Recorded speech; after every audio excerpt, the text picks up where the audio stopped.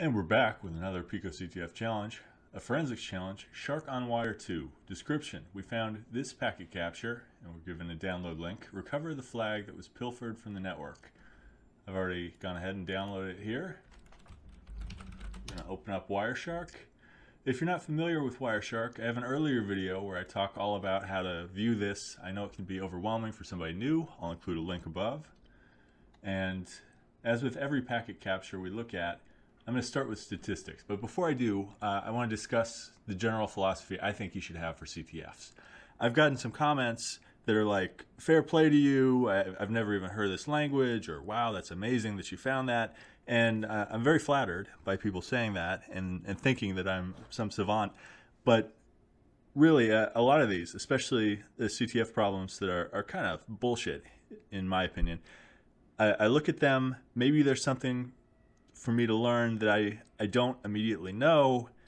I spend some time on it, and then if I'm not making progress, I look at the solution, and then I see, was this a good problem? Did it teach me something? Or was it kind of ridiculous? Like this one I'm going to show you, I think is a bad problem. So I just want to emphasize, if you're watching these, I've got about 50 of these videos, and I go through these things pretty methodically and pretty quickly, but I've already looked at it. I already know the solution.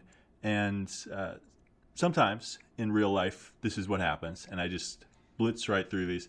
But you're just like me, so approach it that way. Don't worry, don't feel stupid. This is okay. All right, so let's look at statistics, and I like to look at capture file properties to start and just get a sense of what we're looking at. So we're looking at about 19 minutes of traffic, 1,300 packets, and about 9 kilobytes. So again, this is not too big. This is something we can poke and prod manually without any real efforts.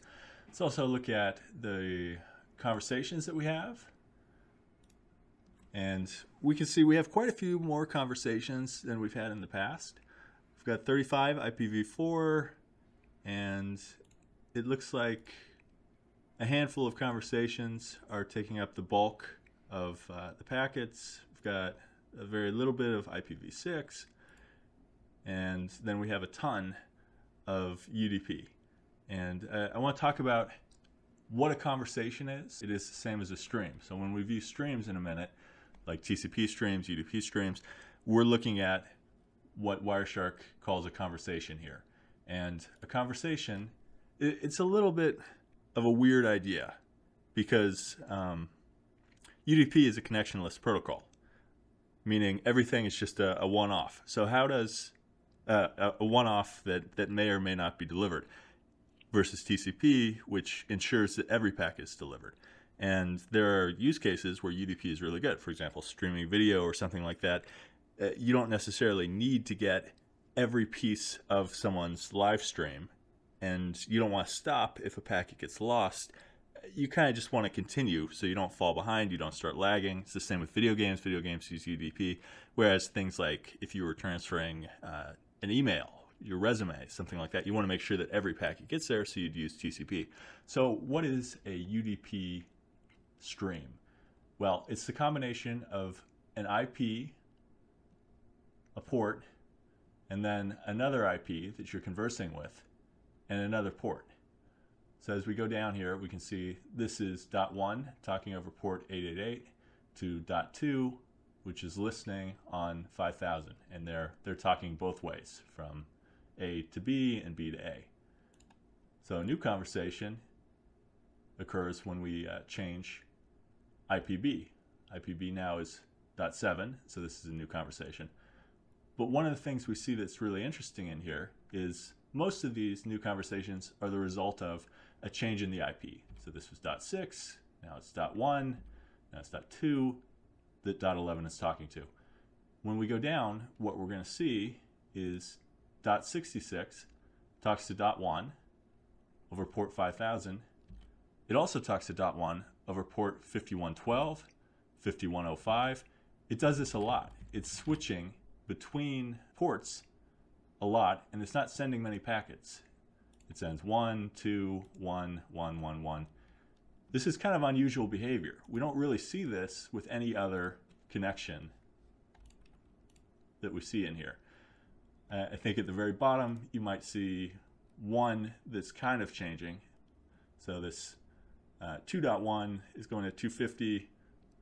It's always going to port 1900, but it's changing the port. All right, so that's a little bit weird. So let's file that away as something perhaps meaningful. And let's look at the protocol hierarchy, which is the last of the statistical things that I think are just good to kind of get a basis for what we're looking at. So I like to collapse things down. That's the fastest way I've found to go through things. And we can see not much of this link layer discovery protocol, not much IPv6, a ton of IPv4, and a bunch of ARP. And then when we look at the IPv4, there's a little bit of TCP, 10% of the packets. There's a ton of UDP. All right, so let's start. We've never looked at ARP. I'd like to quickly look at ARP and explain what it is, and then we'll move on. ARP's a very simple protocol. It's the address resolution protocol. And what it's doing is someone is interested in finding out who has an IP. They want to know the MAC, the media access control. That's just, it's a special value that's like, think of it like your home address. It is the hardware's name. And so in this case, we've got a guy who's asking who has the IP 10.0.0.11. Please tell 10.0.0.5. So it wants you to tell it your special hardware ID. And we can see there's a bunch of this happening. And when we look at ARP, it's a very simple protocol. So is it possible for something to be sent across? Absolutely. Is it likely? No. And it's not where I'm going to start. Instead, where I'm going to start is, I'm going to start with TCP streams. So TCP and UDP, as we discussed, are the two primary ways that things are going to be carried across the wire. And so we'll start by looking at the streams. And this is tantalizing. It looks like it could be some kind of flag or something, but it's not immediately obvious what's going on here. And so I'll continue on. I'm just going down here to this stream number, and we can see there's only one TCP stream. Okay, so we'll move on to looking at UDP. We'll start with the first stream, and we'll follow it. And we can see some kind of protocol, I'm not entirely sure, maybe SMB or some kind of file share. Same thing, same thing. I'm just going through quickly to see if anything really stands out. Like this Pico, it kind of stands out, but I don't see anything immediately here that indicates what's going on. We have what looks like maybe a misformed flag. Maybe if we put in PicoCTF, if we put in the format that was expected, maybe it would take this. So if we added PicoCTF, but that's not it. Okay, so let's continue along. Not a flag. Okay. We've got another one that kind of looks broken or malformed. We'll try fixing it and we'll see if that ends up being the flag. No, sorry. Continuing through our streams, taking a look. We've got garbage. PicoCTF sure is fun, sure is fun, sure is fun. Really want to find some flags. We've got another protocol that looks legit. CTF. So maybe this is going to be spread out over multiple packages or packets, excuse me. We'll see if we get something there. More garbage, another protocol, bunch of A's, some kind of protocol, garbage, protocol, an underscore. Maybe this is part of those packages. We've got 36, again, maybe part of that CTF, an underscore, 36, a curly to end. That's looking kind of suspicious. Maybe we are spelling it out over multiple packets, a bunch of Z's, a bunch of A's, another protocol, Got a start. Okay, that also looks very interesting. So maybe, remember we were talking about the packets that are going across the wire that are individually spelling out what's going on. So maybe this is saying start, and then after that we look for all the other stuff. Bunch of A's, more A's. Going through this kind of fast now. Bunch more A's. Oh, B. So kind of stands out. Don't know what to make of it yet. Protocol, more A's, more B's. Again, those B's really stand out. So maybe look at those. End. Okay, so start and then end. That seems like it may be signaling something to us. All right, and now we've exhausted everything that we have. So let's begin with start, because that seemed interesting.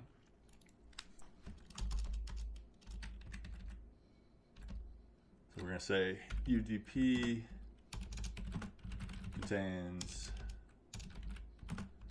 start. Oops, I can't spell today. UDP.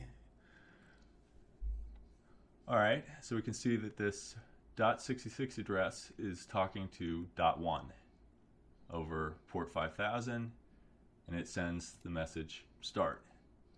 So I guess let's start by filtering on .66, and let's see what else it sent to us over time. And we can see it's just sent a bunch of A's. When we look at this as a conversation, follow as UDP stream, it didn't quite work. Not sure why. Oh, because these are individual. I see. These are individual streams because the port is changing. Now let's take a look and let's see. We're going to watch the bytes at the bottom and we're going to see if anything else is changing. So I see this portion seems to change, and this portion. Let's try to find out what those map to in the fields by clicking on them. So we click on them and we can see that's the checksum that's changing. The checksum is a way to validate that the packet is legit. So we would expect for any change, the checksum is going to change. It's like, I don't know, a manifest is a way to look at it. Like if you got something from the post office and you wanted to know, does this have all the contents? You would look at the manifest and you would say, oh, well, this has a box of Skittles, a bag of Oreos, whatever. And if something was missing, then you'd know that this had been tampered with or broken somehow. All right, so that one's changing, and it's the checksum. So that's not really interesting. But this other value is also changing. And it's the only thing that's changing. And it's the UDP port. And you'll notice it seems to always be 5000, but all the other digits change. So, and here is the crazy jump in logic that I didn't get. I had to look at the solution for this. I saw this, but I was like, you know, okay, who cares? If you look at these three digits, that falls in the range of ASCII. So 112, if we were to go to Chrome and look up an ASCII table,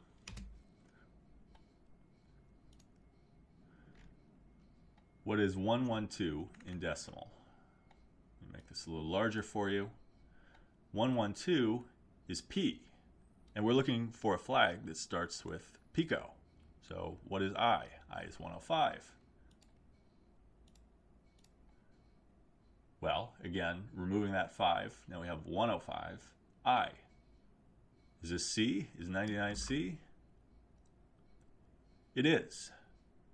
All right, so let's do this in a smarter way than going through manually or copying and pasting everything out. And let's open up TShark, Terminal Shark, which I've gone into using quite a bit in earlier videos, and we'll go into here. I'll link those earlier videos, but we're going to pass in this packet capture, which is capture.pcap. We're going to apply the same filter that we currently have, And what we're doing here is I just don't want to go through this manually. I want to do this on the command line programmatically. I want to pull out all these values that we think are ASCII. And so I'll start there. And what we can see is we have the packets that we expect it to have. We can verify by their 34 displayed. Could do probably a word count minus L for lines. So number of lines, 34. All right, so we're good so far. So I want to extract a field with minus E, and I'm interested in this source port. And Wireshark is really helpful in that it'll tell you how to address each one of these fields. So this is udp.sourceport, and I learned that just by clicking down here, and you can see this value changes, udp.sourceport. So we'll put that in. And then additionally, it would fail if we just clicked right now, because we need to tell it how do we want to receive this information. Do we want to do it as elastic format? Do we want to do it as fields, which is raw, JSON, some other format I'm not familiar with? Well, we're interested in raw. We don't want any other things added to it. So that looks good. But I'm lazy, and I don't want to have to go through and remove each one of these fives. So let's pipe this to cut. We want to cut characters, and we want to remove everything before the second character. So 2 minus is the syntax for that. And now we have our 112, 105, 99. That's good, but I'd like it to be a single line. So let's also do a translate, and we're going to translate from the new line character to space. And now we can see we have a single line of all our characters, which I'm going to copy. And I'm going to bring over to an ASCII calculator. Let's see. Converter is what I should have called it, an ASCII converter. And what this is going to do is when I put something in decimal here, it's going to give me the representation in binary, hex, ASCII, base 64, etc. So there we go. Let's eliminate just a little bit of our trash here. We've got this leading 0, and we have PicoCTF, pillage data via stego. Steganography is what they're referring to. And I don't even believe that's really steganography, but okay. So let's go ahead and submit this. And then let's talk about why I think this was kind of a bullshit challenge. It's very difficult to find exactly where you're supposed to be looking. You know, you might see this start, and the start makes a lot of sense. There's also an end. The end is not part of this conversation. So this is going out to 10.0.0.66. If we look at UDP contains end, you'll see this is coming from .80. So it's not even coming from the same IP. So it's very hard to figure out, you know, what's legit and what's not, because we could just as easily have sent this stuff all via ARP. You know, so maybe a series of ARP requests that are just changing the IP, you know, either tell or who has, you know. So it's not obvious. You can make this arbitrarily hard by doing random bullshit, and it's just kind of disappointing and frustrating. So anyway, my advice stays the same. Try to learn first, try to do it yourself, and then if you're getting frustrated, look at the solution, because you may find it's not, in your opinion, a very good problem, and so you don't want to invest a ton of time. But there are really good CTF problems that will force you to think differently and will put you in different scenarios, and it's worth investing a little bit of time first before you look at the solution. Anyway, hopefully that was helpful to you. If it was, you can help me out by liking, subscribing, commenting. All those YouTube algorithm things help me out a lot. Thanks. Bye.